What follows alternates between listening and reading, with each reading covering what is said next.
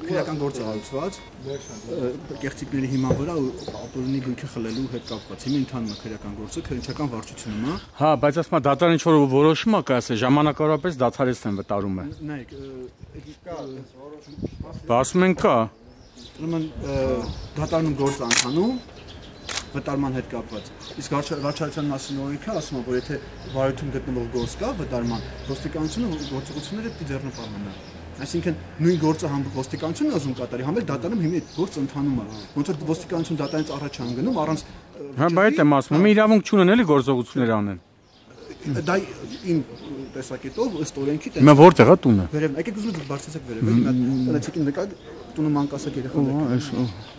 Այնտեղ են իրական ստացվում։ Հիմա Արաբկիրի ոստիկանության ծառայողները եկել են այստեղ, որպեսզի կատարեն բնակարանում վտարման աշխատանքներ, սակայն կան տեղեկություններ, որ դատարանը ժամանակավորապես կասեցրել է վտարումը։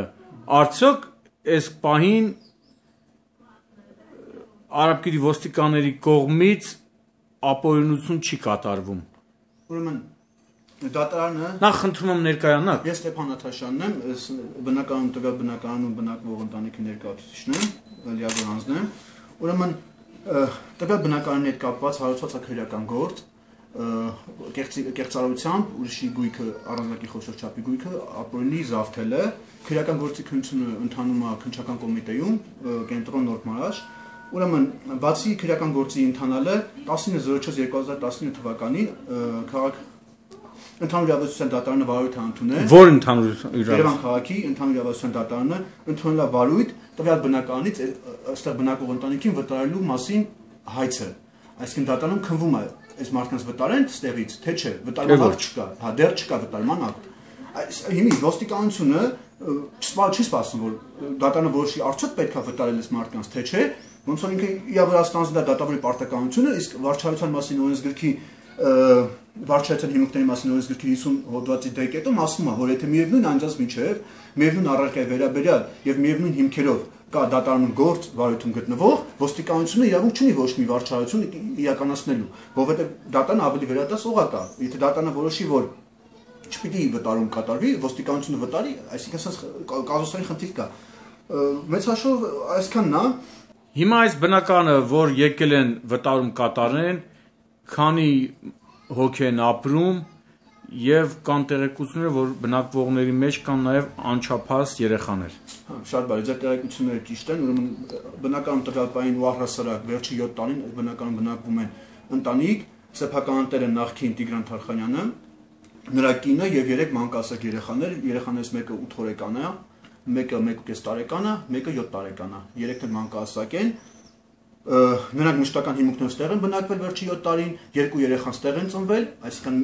7 օրեկանը եւ 1.5 տարեկան երեխաները այս բնակարանի մեջ են ծնվել։ Իսկ ոստիկանությունը եկել է, որպեսզի ներխուժումը կանխի։ Իրանք մեզ ասում են դուք ներխուժել եք այս բնակարան։ Մենք այնպես բացատրում ենք, որ այստեղ երեխաներ 7 օր առաջ այս բնակարանում երեխա է ծնվել։ Մենք ներխուժել ենք ու 7 տարի ապրել են։ 7 տարի մենք սեփականության Այսինքն 7 տարի չէին ներխուժել, հիմա ներխուժեցին։ Մենք ունենք այստեղ սեփականության վկայական, որը որ ուժը կորցրել է դատարանի ուժով։ Դատարանի ուժով ինքը ուժը կորցրել է, բայց դատարանի վճռի հիմքում դրվել է փաստաթուղթ, որը կեղծված է եղել եւ Իսկ ում կողմից է կեղծվել։ Դատաբժիշկների։ Դատաբժիշկները։ Ուրեմն նայեք, դատաբժիշկները այս տունը հիմա այստեղ բնակվող մարդկանց անցել է պայմանագրով երկկողմանի նվիրատվության պայմանագրով։ Նվիրատու 2012 թվականին մահացել է։ Նվիրատուի մահանալուց հետո 2016-2017 թվականներին դատարանը որոշել է, որ այդ նվեր տվող անձնավորությունը պայմանագրի կնքելու պահին չի գիտակցել ինչ անում։ Այսինքն դատական պրակտիկայում այդպիսի բան գոյություն չունի, որտեղ Այսինքն մահանալուց հետո են տվել։ 5 տարի հետո իր մահանալուց այդ մարդը մահացել է, գնացել է, եղել են վկաներ, եղել է նոտարը հաստատել է մարդու գործունակությունը, վկաները հաստատել են, որ այդ մարդը իր կամքով է զրուցել են այդ նվիրատուի հետ, ինքը ստորագրել է ու որոշ ժամանակ հետո Նոտարը չեմ կարծում այդ աստիճանի միամիտ լիներ, որ առանց բաների դուք ճիշտ եք կարծում։ Նոտարը քրեական գործի շրջանակներում ցուցմունք է տվել, պնդել է, որ ինքը զրուցել է այդ մարդու հետ, այդ մարդը եղել է սթափ, գիտակից, բանիմաց, ինքը եղել է նախկին դասախոս, շատ բանիմաց կիրթ ու ինչ-ինչ պարագայում, հա, դատարանը նշանակել է դատաբժշկական փորձաքննություն փաստաթղթային հետմահու։ Այսինքն հետմահու մարդու փաստաթղթային դատաբժշկական փորձաքննության են ենթարկել ու փորձագետները ինչ-որ պայծառատեսական հմտություններ դրսևորելով, ողջունել են, որ 5 տարի առաջ այդ մարդը երբ որ ստորագրել է պայմանագիր չի գիտակցել ինչ է։ Հիմա ով է բնակարանը ուզում վերցնի։ Ուրեմն բնակարանը ուզում է վերցնի մի անձ, ով որ նախկինում իր անունով ունեցել է կտակ, ինքը ունեցել է պարտավորվածություն, որ կինը, որ այդտեղ բնակվել է, ինքը վարչական խնդիրներ է ունեցել։ Այս հիմիկվա այս նոր սեփական տերը նախկինում խոսք է տվել, որ ամտի խնամի, բայց թողել է բախտի կմալչիկին գնացել է։ Իսկ այս մարդը սեփական տերը տունը նվիրել այն մարդկանց, ովքեր իրան պահել են, թաղել են, խնամել են, իրանց հաշվին ասենք առողջական խնդիրների ծախսել։ Հոգ են տարել էլի։ Եվ ֆինանսական առումով, եւ մարդկային առումով բարեկամաբար այս մարդուն խնամել են։ Այս մարդն իր բարի կամքը դրսևորելով, գնահատելով այս մարդկանց մարդկային վերաբերմունքը, այդ բարեկամական վերաբերմունքը, իր տունը քանոնքը գումար չունեցել, որպեսզի բանանի, տունը նվիրել է իր խնամականներին։ Ու կան ցուցմունքներ, կան ուսանողների ցուցմունքներ, հարևանների ցուցմունքներ, մեկ ամեն չունեն, բայց այդ ամենը դատարանը հաշվի չի առել, հիմք ընդունել փորձագետների որոշումը, կոպիտ ասած ոնց որ մենք գիտենք որ Ստեփան Աթաշյանը սպիտական մորթ է, բայց փորձագետները ասում են որ սևամորթ է։ Իսկ դատարանը ասում է դե որ փորձագետները ասում են Ստեփան Աթաշյանը սևամորթ է, ուրեմն սևամորթ է։ Այսինքն ինքը չի հավատում իր աչքերին, ինքը չի ասում, սթափ բանականության չի հավատում, որ ոնց կա մարդը 5 տարի առաջ Պարզեն գիտակցել է թե չի գիտակցել։ Հիմա բնականը ով որ ուզում է վերցնի, ով որ ուզում է վտարում, տվյալները ոնց է իրա։ Ինչ տվյալների նկատի ունեք։ Ով որ հիմա Չէ, ինքը բարեկամական կապ։ Հա, ինքը իրավաբանորեն ոչինչ է, ոչ բարեկամական կապ չունի, ինչ որ հերավոր բարեկամը, որը որ օրենքով ոչ ժառանգ է համարվում, ոչ բան, ինքը ունեցել է իր անունով կտակ դեռ 2010 թվականին, կտակն հիվանդ կինը տվել է նրա համար, որ այն պահի։ Բայց ինքը հրաժարվել է խնամքից թողել գնացել է, ոչ բան չի մասնակցել, այդ ամեն ինչը կա փաստերով, ոչ բան չի մասնակցել, թաղմանը չի մասնակցել։ Այդ մարդու անուն ազգանուն ինչպես է։ Աիդա Արզումանյան։ Այդա Արզումանյան։ Ու հետո դրանից հետո այս մարդիկ քանի որ խնամել են, հոգ են տարել, այդ մարդը նոտարի ներկայությամբ, վկաների ներկայությամբ, սթափ գիտակցելով նվեր է տվել։ Ուրեմն այդտեղ վիճակը ու 5 տարի հետո որոշել են որ ինքը բան է եղել մահանալուց հետո որոշել է դատավորը բնության ուրեմն այս պայն նաև կարող եմ ձեզ հայտնեմ որ վեթինգի շրջանակներում որ հայտարարություններ եղավ վերջերս դատավորների հանդեպ նյութեր են պատրաստվում ըստ քաղաքացիների քվեարկությամբ այն դատավոր որ այս վճիռը կայացել է այս абսուրդ համարվել է ամենակոռումպացված դատավորը մենք հիմի փաստերը հավաքում ենք արդեն որոշակի փաստեր կա մի մասը հրապարակվել է մի մասը հրապարակվի ուրեմն ամենայն հավանականությամբ այդտեղ ինչ գաղտնի գործարքներ են գնացել, որովհետև նախադեպը չկա սրա։ Լավ, դուք հիմա որպես նշված անձանց լիազոր ներկայացուցիչ, ձեր հետագա քայլերը։ Հիմա Արաբկիրի ոստիկաններն եկել են եւ ասում են պետք է վտարումը կատարեն։ Բայց կներեք, վտարումը նաեւ գուցե ես լավ չգիտեմ, վտարումը արդյոք հարկադիր կատարողների հետ չպետք է լինի։ Այդ դեպքում հարկադիր կատարողներից ոչ ոք չկա։ Որովհետև չկա վտարման ակտ։ Ուրեմն նայեք Քանի որ դատարանը չի տվել վտարման ակտ, ընդհանրապես չեղարկել է սեփականության վկայականը։ Ուրեմն, այս քաղաքացիները Աիդա Արզումանյանը փորձում են շրջանցի հետ փուլը դատական վտարման, որտեղ ամենայն հավանականությամբ վտարում չլինի, որտեղ քրեական գործ է հարուցված։ Ոչ մի դատավոր ռիսկ չի անի վիճելի բնական, որտեղ որ քրեական գործ է հարուցված, վտարում անի մինչև քրեական գործի ավարտը։ Դրա համար իրանք ուզում են ոստիկանության ուժերով անեն դա։ Այսինքն շրջանցելով դատական համակարգը ոստիկանության ուժերով որպես ներխուժում ընդունել։ Այսինքն իրանք դիմել են ոստիկանություն, ասում են մեր բնակարան օտար մարդիկ են մտել, ներխուժել։ Խնդրում ենք կանխեք ներխուժումը կամ վերացրեք ներխուժումը։ Այսինքն այս մարդիկ ովքեր այստեղ 7 տարի սեփականության իրավունքով ապրել են, այստեղ երեխաներ են ծնվել, այս մարդիկ այստեղ ապրում են։ Վճարումներ են կատարել։ Շնորհակալ եմ։ Բոլոր կոմունալ վճարումներն են արել, գույքահարկեն վճարել եւ այլն, իրանք գազի, հոսանքի, ասեմ ավելի, այս թույլտվեք ավելացնեմ, եթե հնարավորություն կտաք, ուրեմն միջև ոստիկանների հիմիկվա գալը, իրանք առաջ կենսական հանրության միջոցները զրկել էին բնակարանի, ջրազրկել, գազազրկել, ես բոլոր հնարավոր օղակներով բողոքել են։ Նույնիսկ որ պատերազմի ժամանակ բան են ունենում գերիներին չի կարելի ջրից զրկել։ Իսկ այս մարդիկ իրանք դիմել են ջրազրկել են բնակարանը, հոսակազրկել են, հարևանի հոսանքն են քաշել։ Հիմա հոսանք չունի, Չէ, հոսանք չկա, հարևանն է հոսանք տվել, մարդկային իր բաները, որտեղ տունը փուճել երեխաներ կան։ Իսկ իրանք այդպես անխրճաբար հոսանքը, ջուրը եւ գազը այս բնականի առաջի կենսական անհրաժեշտության զրկել են։ Ես հնարավոր բոլոր ածաններում բողոքել եմ, ու նայեք, ես բողոքել եմ Հայաստանի Հանրապետության վարչապետին, նախագահին, վերահսկողություն, ԱԱՑ, դատախազություն, Եվ ինչ են պատասխանել։ Մեծ մասը ընթացքի մեջ է դեռ։ Այսինքն այս գործողությունները նոր են զարգացել, շատ վաղուց չի, որտեղ սեփականությունը Աիդա Արզումանյանն անցել ընդհանուր 6 ամիս առաջ, ես այս բողոքները մի մասը ներքին անվտանգությունը, քննությունը, քրեական գործ արարեցվել, դատարանում հիմի նաև գործ կա խաղայցով, դա երրորդ գործն է, որով վիճարկում է այս մարդու սեփականության իրավունքը։ Այսինքն իր սեփականությունը իրանք դատարանում վիճարկվում է, բայց դատարանը այս պայն մենք դատարանի միջնորդել ենք որ կանանք դնեն բնակարանի վրա, որ հանկարծ չոտարվի, դատարանը մեզ ասում մենք վտանգ չենք տեսնում, որ կարող է օտարվի բնակարանը։ Այսինքն հարգելի դատարան, դու ո՞նց ես պատկերացնում, ինչ երաշխիք ունես, որ չի ծախի բնակարանը, չի վաճառի բնակարանը։ Հասցեն ոնց էր շենքի։ Աղբյուր Սերոբ 11-2 Բնակարան 40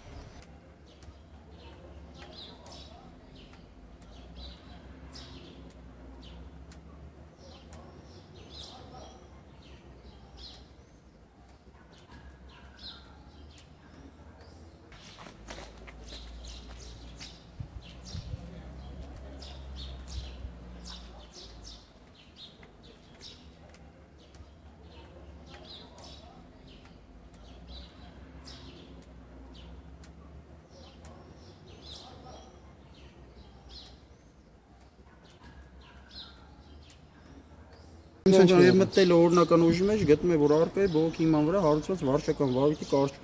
կարճման օրենքով նախատեսված հիմքը։ Հիմա այսինքն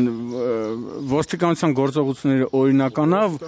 ոստիկանությունը, բայց ասում դատարանը որոշում է, եթե դատական նիստ է գնում, դատաքննություն է գնում, ինչ որ ասում իրավունք չունեն, ես այդ օրենքը գլուխ չեմ հանում։ Չէ, այդ ուրիշ հարց է։ Հիմա վտարման հետ կապված։ Բայց եկել են մարդկանց հանում են տանիշ, չէ՞։ Վտարման մեջ հայտ 757-ին կառավարության որոշման հիման վրա է։ Հա։ Ուժում վերացնել։ Հիմա այսինքն իրանց պետք է բնակարանից հանեն, բայց իրանք այդ թուղթ են ներկայացնում, ասում են եթե դատարանում նիստ է գնում, իրավունք չունեն։ Այլ նիստ է, այլ գործ է։ Հիմա ինչ գործ է դատարանում։ Ուրեմն ամենան հարգանքով հարգելի ինչ է անում։ Արմենի խոսքերը դատարանում ընթանում է վտարման։ Բայց վարույթը դատարանում է գնում։ գնում է գույքը ազատել եւ դատար քանձնել սեփական։ Բայց դες ինքն էլ հակառակն է պնդում։ Ես ունեմ թուղթ դատանի վարույթ ընդունելու, ինքը չունի այդ թուղթը։ Այդ թուղթ, բայց հոմիամի չի անկապ բան ասի։ Դու էլ թուղթը ցույց տուր։ Խնդրեմ։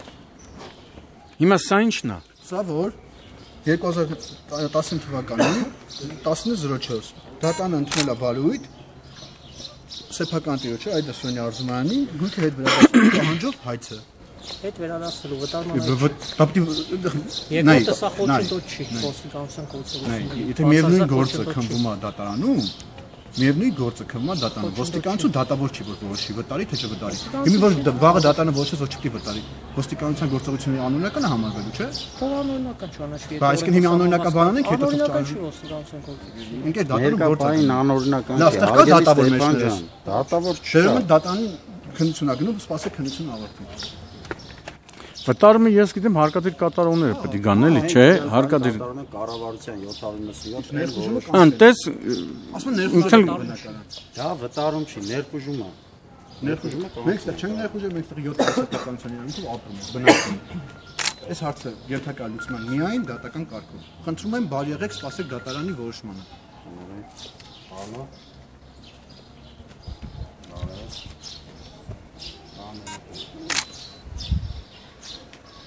Ես կուզանամ գնալ վերջացնեմ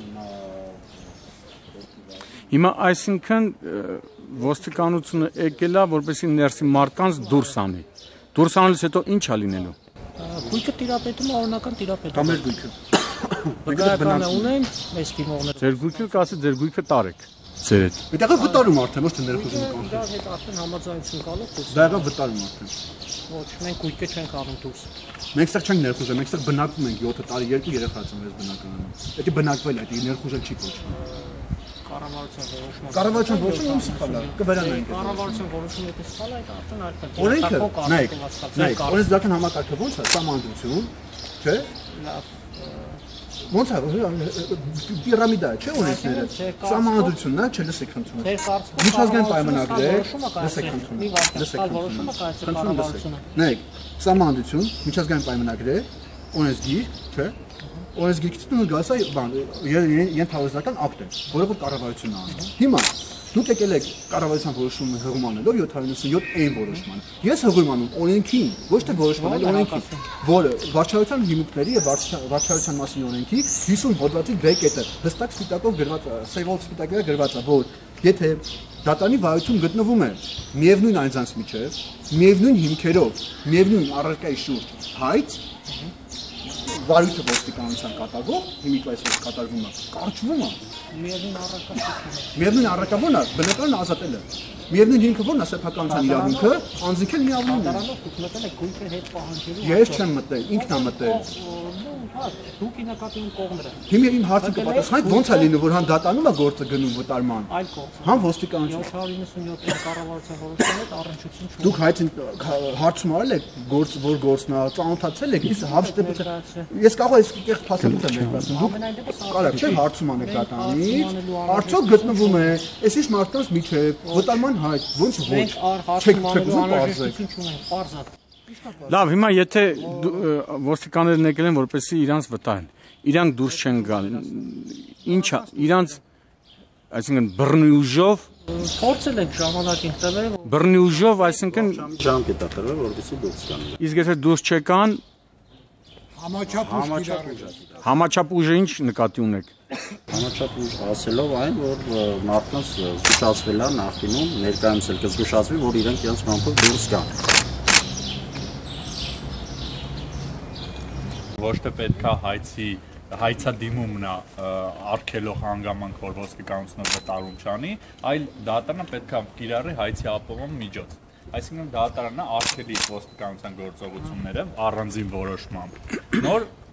այդ հայցի շրջանակներում գործողություն իրականացնի, բայց մեզ արգելի կոնկրետ ոստիկանությանը արգելի վտարման ուղղված գործողություններ կատարել։ Այդ հայցադիմումը քիչ է դրա։ Կառավարության որոշումը ինքը ավելի ցածր ուժ ունի իրավական, քան օրենքը։ Ես հղում անում ոչ թե կառավարության որոշումը, իմանալ մեկ անդր ինչա գրած։ Կառավարության որոշումները բոլոր կարգավորվում են վարչական մասին, եթե վերաբերում է ոստիկանության գործողությունների, կարգավորվում են վարչական մասին օրենսգրքով, հիմունքների մասին։ Իսկ վարչական մասին հիմունքներով այդ օրենսգրքում գրած է, որ 50-ի դեկետում գրած է, որ ոչ մի վարչարություն իրավունք չի անի ոստիկանություն, եթե դատարանում քննվում է գործը վարույթում։ Հիմա ես ցույց եմ տալի, որ նույն գործը, որ ես բնակարանը վտարում հենց հիմի քննվում է վարույթում, այսինքն դատարանը դեռ չի որոշ, այս մարդկանց պիտի վտարեն, թե չէ, եթե վտարեն, ինչ պայմաններով պիտի վտարեն։ Կարող է այս մարդիկ որտեղ տարբեր պայմաններ առաջարկում փոխհատուցում ատալի եւ այլն, կարող է միջանկյալ բնակարանը որպես վերջին կացարան հատկացնում, այս մարդկանց միակ կացարանն է։ Այսինքն իրանք հիմա եկել են ոչ թե վտարում են, եկել են ներխուժում են կանխում, այսինքն իրանք ընդդում են, որ 7 տարի սեփականության իրավունքով ստեղ ապրած մարդիկ, ընտանիքը, 3 մանկահասակ երեխաներով, 2 ընտանիք երեխա ստեղա ծնվել, այս բնակարանը ծնվել։ Իրանք ուզում են կոմունալ վճարումներ են կատարել։ Կոմունալ վճար գույքահարկ են 7 տարի գույքահարկ են վճարել, 7 տարի ստեղ բնակվել են, կոմունալ վճարներ են արել։ Ուղիղ 7 տարի։ Հիմա եկել են ասում ներխուժել եք այդ բնակարանը։ Ոնց է տենց լինում։ Դա մեր գործը դատարանում է, ու պրտոմ ես չեմ դիմել դատարան, դիմել է պահանջող կողմը, դիմել է դատարան, որ հարկադրող վտարի։ Մի ոստիկանությունը չի։